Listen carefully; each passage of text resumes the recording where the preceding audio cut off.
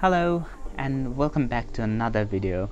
My name is by-shoaib and today we're gonna talk about apples. Well, not necessarily the teak giant, but the fruit apple. Well, first of all, English can be a little bit confusing, especially if you're learning for the first time or as your second language or your third language or fourth or fifth or whatever. Let's get back to the point. So I am Bangladeshi.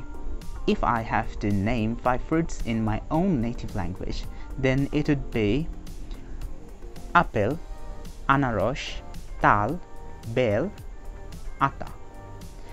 And if I have to name them in English, then it would be apple, pineapple, wood apple, ice apple, and custard apple. So it kind of felt like whoever named these fruits, he kind of thought like this: whoa, we don't know these fruits, let's call them apple. Obviously the modified version of them.